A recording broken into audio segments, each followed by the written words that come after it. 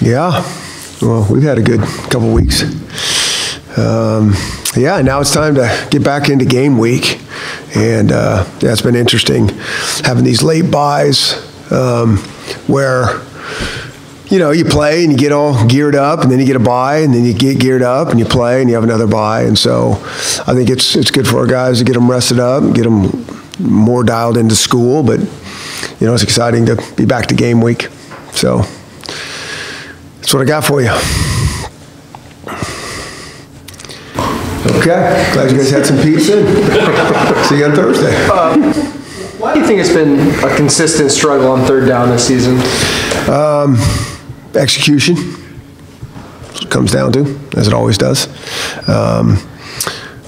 You know, a little bit is kind of how we sequence plays as well. You know, we're not, we know we got 2 plays, and sometimes that changes things, and get it close to fourth and short and try to convert there. But bottom line comes down to just consistency and execution. Talked a lot about after the first bye week about how that was a time to do some self-scouting. Mm-hmm. When you have them back-to-back like this, how do you do that same sort of self-scout, or how do you fill that time? Yeah, well, we got a pretty good feel after the first one because we got a lot of body of work that we're looking at, so we go pretty extensive there, and then certainly we add in what we play on top of that and any adjustments that we might have made or didn't make on, you know, all 3 phases, if that, you know, helped us at all, and how our practice looked in terms of getting better at those situations. And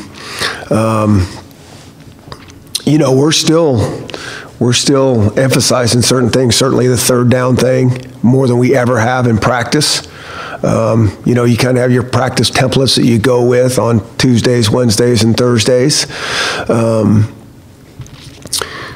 But when something's not exactly where you want it, whether it's kickoff or third downs or whatever on defense, we're going to go and spend more time on there. So we've been doing that for a little bit. And, you know, sometimes it's not as easy as snapping your fingers and away we go. But we keep working at it. Besides the general goals of winning both games and seeing individuals improve, yeah, what specific aspects of production would you most like to see have an uptick? You know, I think on offense, I mean, this is basic of scoring some more points. You know, I mean, I really do. I just think it always just feels like, are we playing? Are we improving? And we're playing like how we're capable of playing. Like, do we have more to us? Do we play? You know, I felt like when we played Oregon and Utah, you know, on offense, we played at a pretty decent level, but I think we kind of all felt like we had another touchdown in us. We needed another touchdown in us. You know, in that fourth quarter, we didn't produce. And so I think those are the things that you always just feel like. That's what I feel after games, is when you come off the field, it's like, do you feel like, you know, you're playing towards your capabilities, you know, or do you feel like there's just too many inconsistencies and all those type of things? And, you know, when we played Oregon State, felt great about our defense, and our special teams was really solid. And then on offense, you know, we didn't do anything in the pass game. I mean, we had no guys making plays. We just didn't. And that can be such a momentum changer. You know, Jacob threw some nice balls in there, and we were just a little bit off, but nobody made a play for him. And if we make, you know, 2 of those plays, I think it just changes the momentum on the field, and then everybody's pressing a little bit more. And I mean, I think that's what it is. So, you know, I just think it's like you feel like, hey, we're playing really good, solid ball. It's never going to be perfect. I think many of us are perfectionists, and we're always nitpicky in those things. But I think you just have that feeling walking off like, you know, that was how it was supposed to be. What's the root of that when you say guys weren't making plays? Yeah, I don't know. You get paid to talk about that all day long. You know, I guess we do too. I don't know. I mean, I don't know. Really frustrating. You know, drop balls are frustrating, you know, and that's hard to say. You know, it's like turnovers.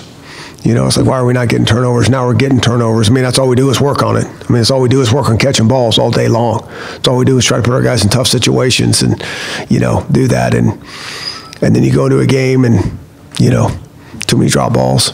Chris, when you diagnose it on either end, when you're watching the tape, is it Jacob not necessarily finding guys on schedule or in rhythm, or is it guys not finding separation, or?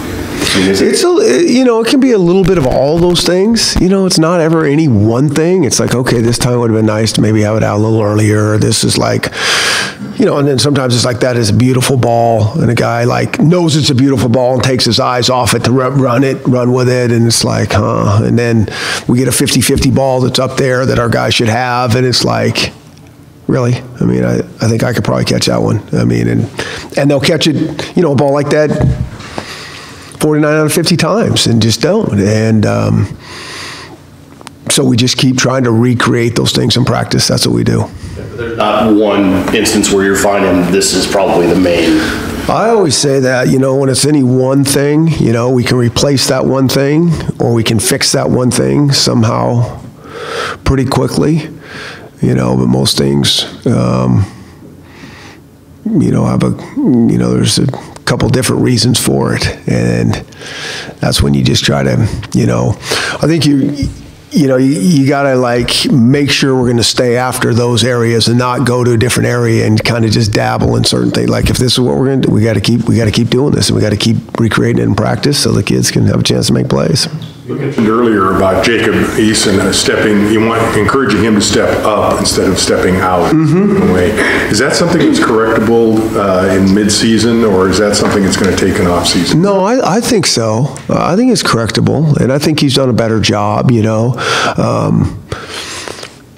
Yeah, you know, I think he's done better, and that's something that they're paying close attention to at that position. But I think when a guy, you know, it's just interesting. I mean, you watch Montez at Colorado. He's the master at spinning out of those things and creating plays. And, you know, Jake Browning did that a lot. And then he get caught now and again. And it's just like, so, like, what is he doing? So there's a little give and take with that. But I think everybody's got to play to their style, too. You know, Jacob Eason's a pocket passer. So he needs to step up, you know, and vertically and just get grooved into that. And I think he's made some progress there. Chris, when you move over to the defensive side of the ball, it's interesting that the defensive player of the week is not in the two deeps. Is Edifon, is he? Yeah. No, I think he is in the two deeps. He's not listed, so that's why I was curious. I don't think I've seen that thing in years. Sorry, just so we're on the same page. I mean, we're going to play a lot of guys, and, you know, this time of year, they're all going to get in there, and you guys see what's going on. I mean, he's going to play, and he deserves to play more. And it's, you know, that's when you feel good about things. Like, you know, you see a guy like that taking the next step, and, you know, I think as a whole, the defensive guys really came together and got some pressure on the passer, you know, and they're just kind of fitting off things. And then, you know, Elijah Molden being able to, you know, see routes, and he's really on his A game, and that's when it, you know, and that's what it's about. You just hope you're improving, and I think those guys on defense took a real nice step this last game. Was that something that you felt was coming based on what you had seen in practice? Yes. But I feel the same thing on the other side of the ball. I mean, I think the kids work hard, and, you know, I think there's good execution there, and there's no substitute for the game speed of things. But you know, we feel like that, how we practice and all that every game, that we're expecting that on all three of our you know, phases. With Eddie specifically, you said after the game that he asked the right questions. I'm wondering, for a young player, what does that tell you about a young player, and how rare is that to have someone who's kind of knows what to see and what to ask? Yeah, you know, I think a lot of guys, you know, especially when they're new and young, they just don't know what they're getting themselves into. You know, everybody talks a good game until you get here, and you get here in the summertime, and then you go into the fall camp, and then you go through the season. It's just a lot different than it is in high school, and it's the same thing I know our guys that go to the NFL experience. So, you know, they train their tail off for the combine, and they work and they work, and then they get drafted, and then they're working, and then they get to the fall camp, and then they get to game 8 in the NFL, and it is shocking. It's like, is this not almost over? And it's not almost over. And I think we have that on a little, on a mini scale. Our season isn't quite long, but it's much different than the high school season. It's just maybe intensity and time commitment. And so, after a while, guys, they back down. It's all great early on, and those that can persist and keep studying and keep at it and keep practicing. And eventually, most of the guys come around. They do. Some sooner than later. That's what I always say. You just never can tell the timetable that certain guys can handle it. You never can tell, certain guys just don't get too balled up by the moment. That's what I've been saying about Trent McDuffie. He played in great football down there at Bosco and really well coached. But we've had guys that have been in those situations before that it's still takes more time. And so, Eddie's done a great job of coming in here, and it's not just, he's not a true freshman, but he's stuck to this script for a year and a half now. I mean, it takes, and you can just tell, because this is kind of how he shows up every day, and the way he thinks about things. You just when a guy is real about it, and other guys are fighting through it. You've got 2 games left in the season. When you're looking at your seniors, is that something that you talk about with them, time sort of running out, or is that something you really just go week to week and let them deal with? I try to bring it up a little bit to our whole team, because it's every year it's just completely different. It doesn't matter. Just the chemistry changes.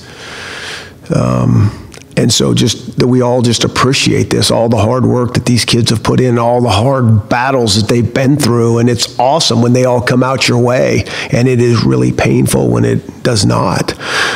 But still, these kids have, they've really stayed focused and worked hard, and in some ways, which is more impressive than when it all goes your way. Because I've been on a lot of teams that it's they talk a good game, but they're not still putting the same work in. And I think a lot of these guys are, and I think they really care. And, we still got 3 games left, and they're really, really important. We just, I know it just sounds corny and all that, but it's kind of what we were talking about, just that we're improving, and, we're getting close to what we're capable of as this team and all these guys together. How does that country differ, maybe specifically this year from years past? Well, we've lost some hard-fought games that we haven't lost in the last couple of years, so it certainly feels different. Any losses, I don't know. I wish everybody in this room could experience it, what it feels like, for everybody, for the coaches, for the kids, how hard it is. And then you lose another one that you don't think you should, and you don't play. It's that is adversity. And I know it's just sports, and there's a lot more things in life that are important than that, than winning and losing football games. We all get that. But in terms of the energy and the importance and the effort that everybody puts into it, it is hard to reload and stay focused and keep scratching and keep clawing and keep supporting each other. That's hard. And I think there's a lot of good that can come out of that, not just for these kids, football-wise, but other things for them down the road. So now that you guys are bowl eligible, in your program building just over the years, how important are those extra practices, bowl practices, for what you want to do? Yeah, I think they're important. I really do, because as we know, there's going to be quite a few guys next year that will be factors next year that maybe aren't big factors. And so for us to really train fundamentals and techniques, and we'll figure all that out when it gets to be bowl season, how many practice times we get and all those things. But I know there's going to be as much urgency on those as anything we do around here, but that's a few weeks away. How's Stefisi doing right now? Yeah, like I said, MJ is practicing with us. He's out there running around. He's not necessarily doing contact things, but he's in, he knows when to pull off and all those type of things. So he is making good progress, and he is, like yesterday we practiced, and he was out there and everything the rest of the guys were, and he is making progress. But, when you get something like that, we're making sure that his strength levels and all those type of things are no doubt about it, and that he feels good and confident about things as well. Richard Newton came back, carried the ball 17 times. What were your thoughts about his first game back? And what does it mean to have him out there down the stretch of this season? Yeah, I think I think everybody in that, in this program loves his mentality. I think you guys feel it too. When he gets the ball, it's like, this guy's kind of on a mission. Now, with that being said, it's hard to be out for a handful of weeks and get thrown back in there, because there's nothing like the game speed. And what happens a lot of times is those guys need to slow down a little bit, to see things a little bit more, and then put your pads down and go. And so it was awesome to get him back in there and get him rocking and rolling, and we'll keep building on that. What have you seen in Colorado this year compared to, because of the regime change? Yeah. Well, I'll tell you this. I've been impressed with those guys. Like, they play hard. I mean, you can see that. And I know anytime that there's a coaching change, it takes most times a minute to get everybody on the same page and all those type of things. But the one thing that jumps out to me is those guys play hard. Like, every game, like, you never know. You hear a team's record and you look at it and you think something, and you put the tape on and you're like, oh, this is different than you think. And that's probably the one thing that has really grabbed my attention. I don't think you pay attention to the records. I really don't. I mean, I think they play hard. I think Coach Tucker's done a nice job. I mean, of getting those guys to play inspired. I think their crowds, from what you can see on tape, and that's a tight venue down there where the stadium's right on you, and they've had good crowds most of the whole season, and I think that helps them. And I think they play well at home. I think that's another thing that's and so late, cold night, grass, all those type of things, I mean, it'll be a good challenge. Up until the Utah game, Jacob really hadn't made like the big mistake in terms of the pick six, and then a couple in a row. How do you just kind of eliminate that from the thought process? I think it's a little bit trial by error. It's like he's made that throw, and both those throws a lot in practice. Both those interceptions aren't like new concepts to us. But, if you're a little bit late in the game, or maybe the look was a little bit different, whether you should come off that, those things happen that fast. And that's what I keep going back to with him. And, he's a redshirt junior that's played, going on 2 years now. And at that position, there's just so many different things coming your way. And, I do think that, he's getting better with the reps that he's getting, but it's not going to be perfect, and there's going to be certain things that he wishes he had back, and the more you see things, the better he gets. In your experience as a play caller, Chris, when you have a situation like that where a guy has maybe a particular issue with an out route or something like that, are you wary in the coming games? Are you thinking similar situations? Or you go, I don't know, should I pull the trigger on that? Or are you more apt to like, look, I'm going to throw it right back. I want to see you do your thing? Yeah, no. I think there's certain routes you're always leery about, and an out to the wide side of the field has scared me for 30 years of coaching. And, there's been a lot of times that we just haven't done them. Now, Jake Browning threw quite a few of those, but I know he also threw a pick or two on those.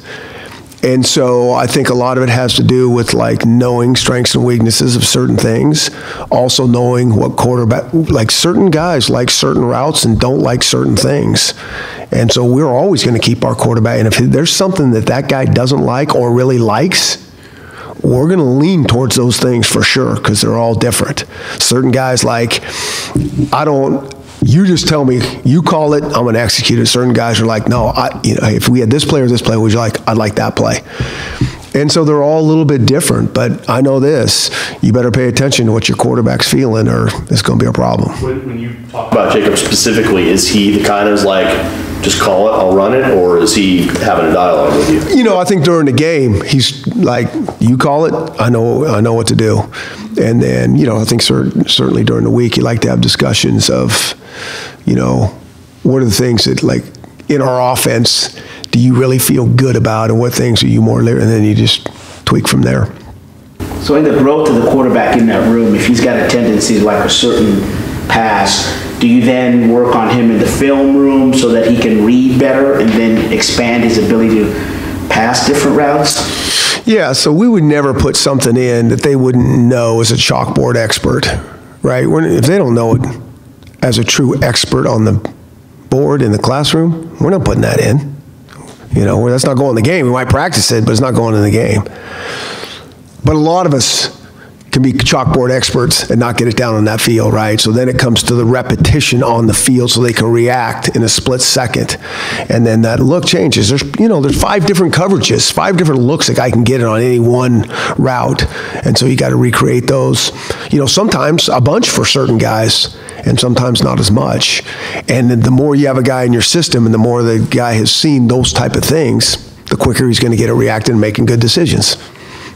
I was curious also, Chris, when the last couple of weeks, the Pac-12 officials have had a couple situations where they've either missed a call or made a call for the wrong team. And there's some other things that have happened, and then obviously you had the thing here with Chico and the kickoff return.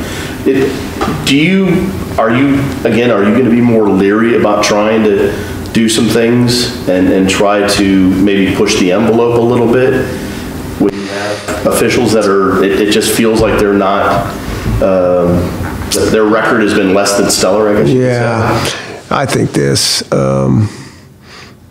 I think guys just get hypersensitive on things. We can't do something on third downs. You guys are going to be all over that. We had issues last year, and there's always going to be issues. No one's going to be perfect. You know, that's just part of the game.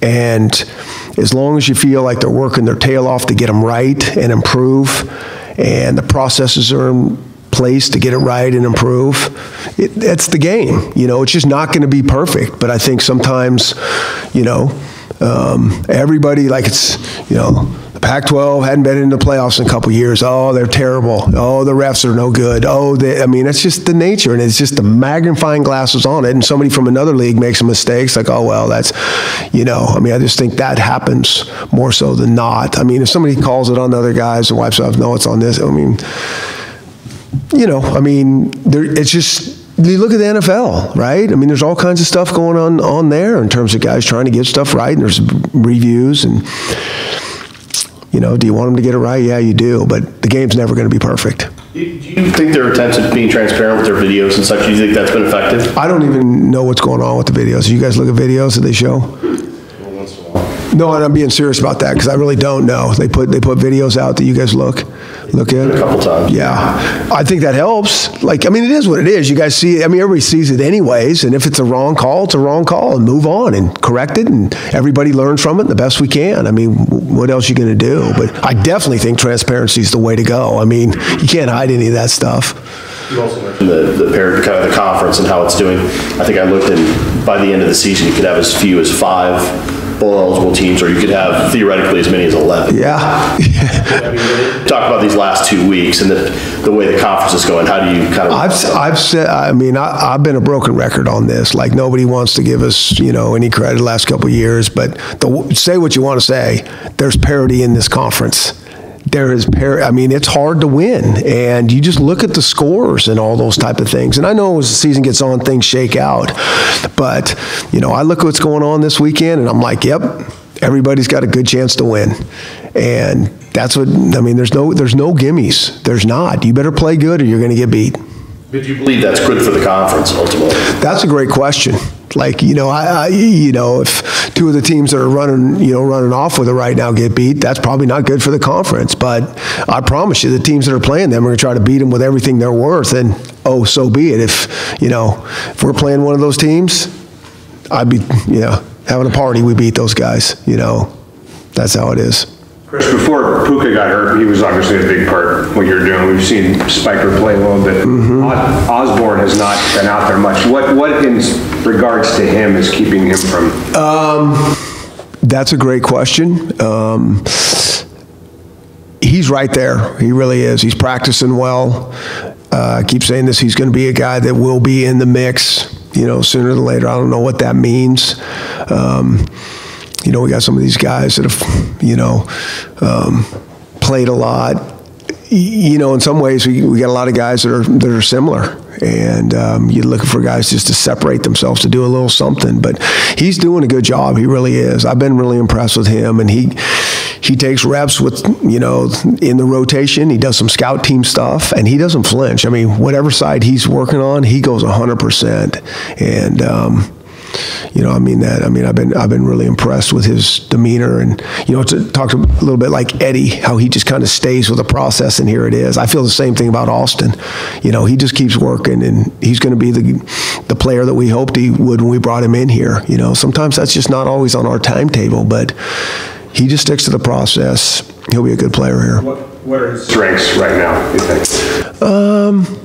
I think he's a big-bodied. I do think he can make the tough catch.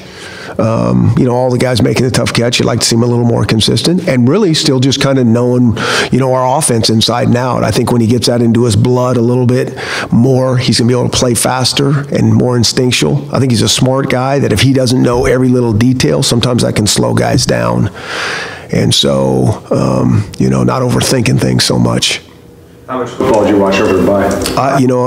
It's kind of sickening, a lot. You'd think I wouldn't watch any, and there was a time I did get out and went and did a few things, which was great. I enjoy watching football, To his injury? I didn't. Well, yes. No, I didn't see it when it happened. I did see it, and it's unfortunate. I mean, this is football, and guys get hurt in practice. Puka gets hurt in practice. It is how it is. And I know he'll have great doctors, and they'll get him patched up and healed up, and he's going to be a great player down the road. Do you think to yourself in games that are kind of decided, I guess, late in the game that, all right, now it's time to get him out because I don't want to get a guy hurt? I mean, how do you manage that?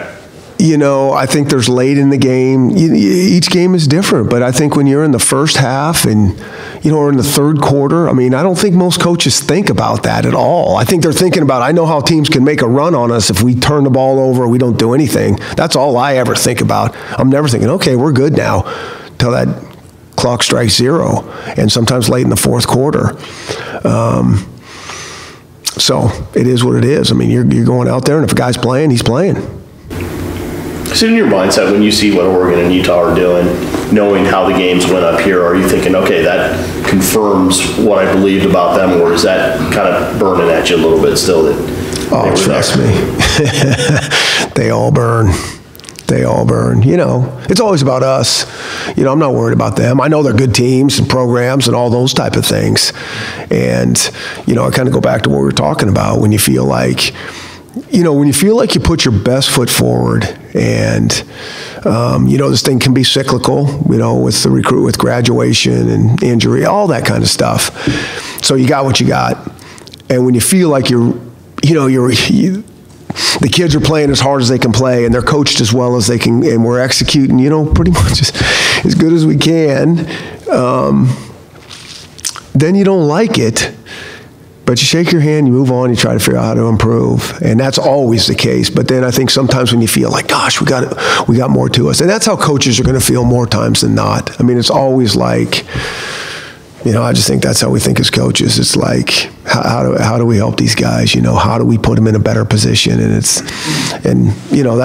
what I do feel good about, the guys on our staff and the kids in this program. I think the kids play hard and practice hard. And I think the coaches are always trying to figure out, how do we help these guys? It's not them, it's us as coaches. We gotta help them, give us a better chance to make plays and win. Chris, you mentioned the videos, the conference does all these things that happen that you don't see it, but we've had this conversation for years about backing the pack. Besides financially, how does it help the program if Utah or Oregon get into a Final Four? How does it help you? Well, I think it's all what you guys have been talking about for the last, or everybody's been talking about, that, the Pac-12's this, that, down, guys are, so if one of our teams gets in there, I think that helps us, the league. I don't necessarily like it because then, that's our direct competitor that's there. But big picture-wise, that's why I've always said, I don't care about those guys. I'm just worried about us. Can we get there? What do we need to do? But then when you step back, okay, if you're not going to do that, does it help if one of those teams is in the discussion for, and obviously how it's been beat up ad nauseum for the last 2 years. Do recruits sense that? That the conference is getting hammered? Well, that's the negative part of recruiting. Mm-hmm. That's what everybody from the outside keeps telling all these kids, morning, noon, and night. And Pac-12's no good. why we need to come to this conference and all that. And that's just recruiting. There's more to it than just that. Can you come here and play big-time football? Can you play on a national stage? Are you going to get a world-class education? Are you going to get treated a certain way? Are you going to play in your backyard for the most part? There's so much more to it than just, it's recruiting mumbo-jumbo is all it is. And you know it, and I know it. Unfortunately, the kids go through it for the first time. So it's I can't stay here. I got to get out of here. No, you don't. Thank you, everybody.